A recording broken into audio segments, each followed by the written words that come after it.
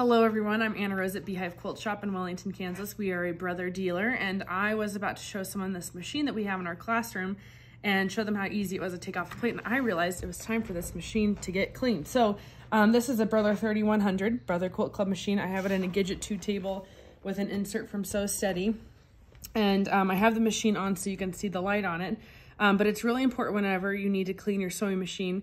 It's very best if you turn your machine off. So I'm going to go ahead and turn it off. It does make the light go down a little bit, but all you have to do to clean your machine, if it's in a cabinet, is you need to unscrew these 2 screws. I like to use just the Brother screwdriver. So I've already done that, and this pops right off. But if you can see in here, there's all kinds of just lint everywhere in here. So it's really important when you clean your machine, like this here is part of what the thread goes through. There's a blade is right in here that snips your fabric.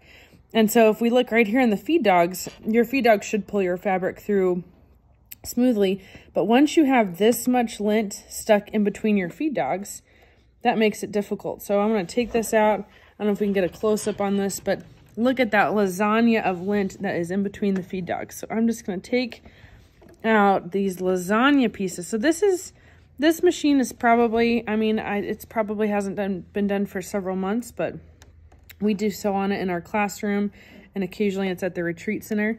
I just left a little piece of lint in there. But anyway, so I was just using a small seam ripper to help get in between these pieces. I'm also going to take out the bobbin case, and let's look at in here. So this is just filthy. Like it's so filthy in here. So, you know, there are professional ways to do this. This is why you want to take your machine, but look at all of that lint that we're just pulling out of here. So I'm not scraping with that seam ripper. I'm just barely touching it to get some of that out. I like to do that because you don't want to compact a bunch of it. You can use a small vacuum. If you've been professionally trained to clean machines, they do use some of the canned air. But I really wouldn't recommend doing that, because if you have this much lint in your machine, you don't want to be blowing that bulk deeper into your machine, because there's actually sensors that are there. So I've done a little bit of that work, but I'm going to go ahead and this is something from Martelli. They make all kinds of stuff, but I am going to use this. And as you can see here, this is just getting into all those pieces. It looks like a beautiful makeup brush, but look at all that stuff. So this is a really fine tipped thing. I'm just going to brush that over here off to the side, pull it off, and it comes out really clean and sparkly. I'm going to go in here one more time with it. But that already has just made a huge difference. So I would prefer to do this versus using canned air if you're just doing your own home sewing maintenance. Some people clean this out in between every quilt. I think that is a little bit much, but I would definitely make sure this is on your monthly list of things to do and clean. But if you've never cleaned a sewing machine before, this is safe for just about anybody to do. But here I can notice there's one more. There's a yellow thread in here, and it was still trapped in there in between that blade. But we had a customer, and she, her machine was a new machine. It was a 3100, and this is a needle plate that you can do all your decorative stitches on, but they make needle plates that just have one center hole. That'd be right there, and that's called a straight stitch needle plate. And so her machine wouldn't let her do zigzags because it thought that the straight stitch needle plate was on, even though she had this foot on. And that's because there's a sensor deep in the machine right through here that tells it which one of these is on it. And so her machine, even though her bobbin case was really cleaned out, there was so much other lint that was inside the machine, it wasn't able to recognize that sensor. So that meant it was time for a full cleaning of her machine. And so when you put this back together, it's very important that you don't just slide this whole unit back on. This just comes apart easily, and you want to take your needle plate and you want to put that back here, and you want to put this metal piece on first. And so I put my little screws in here. I like to hand tighten them, and then I'll go back and tighten them up with a Brother screwdriver. I'm just going to stick this one right in here. I like these 3100 Quilt Club machines because this is called a high shank, and so it has more room in here for my hands. Some of the other machines may be shorter. And I'm going to get this here. Get that hand tightened.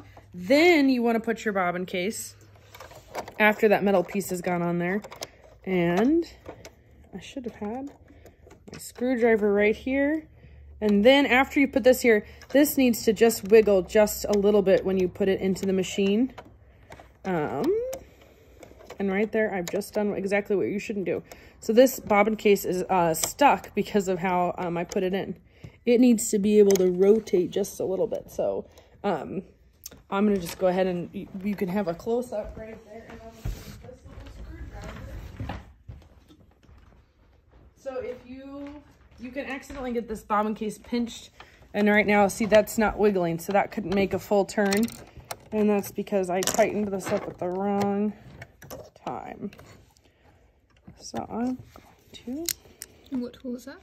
This is the Brother it's called a multi-purpose screwdriver. So you can have it at all these 2 different levels. And this part here can tighten your embroidery hoop up. So it's really handy. We put a USB cord on it. So it's easier to keep track of because it's gray. So it could blend into all of your other accessories. So you can see here the screwdriver.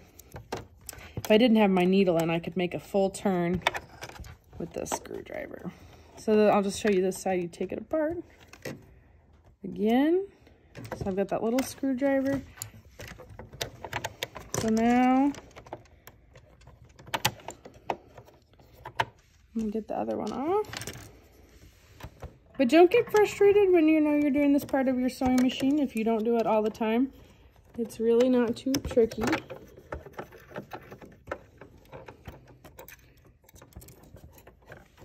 So we've got, so here we go. Here it is again. So here's that bobbin case. So when we're gonna put this back together, we've cleaned a lot of this out. It should be ready for sewing. I'm going to stick just this metal part on here. It hugs into that corner. I'm going to drop these screws in, and I'm going to hand tighten it a little bit, just so I know it's there and it's not going to wiggle away. I'm going to hand tighten this other one, and then I'm going to tighten it with the actual screwdriver. I could, you know, a good time when you do this is you should just take out your needle, because you should, maybe Lauren will do that for me. You just have to, yeah, you just have to loosen the needle. So you want to change your needle every 8 hours of sewing. And a lot of people don't change their needle as frequently as they should. But if you take it out when you do this process, it's a lot easier to go under here and, except for I'm doing it from the side now.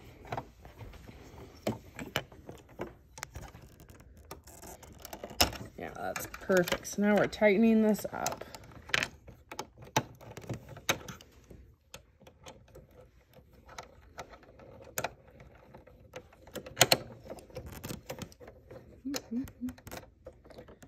Okay, so now this is nice and tight how it should be. Now I'm going to slip this bobbin case in, and it should wiggle just like that. So earlier, before I hadn't tightened this down, and then I tightened it up after I put this in, and I got it pinched, but now this can wiggle. So this is what we want, is for that little bit of wiggling. If your machine doesn't do that, you can have it pinched. And so because I have this in a cabinet, I'm going to reach under here and just lift this up so we can slide this back.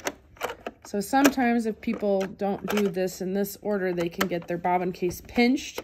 Every once in a while, you can have a bad enough needle break that it will actually damage the bobbin case, and that's why sometimes those need to be replaced, but those places are here. So we have now cleaned our 3100, and so it is ready for sewing, and it's ready for the next project. So again, as a reminder, you always want to have your machine turned off when you're doing it. Just make your life easier. And take your needle out at the beginning so it's easier to work on your project and cleaning it out. We do love this Martelli brush to clean out that lint, and it is fun to use just a little bit of seam ripper, but know that it's very satisfying, and saving this lint out of your machine will make your sewing experience go so much better. So thanks for watching, and take time to clean your machine.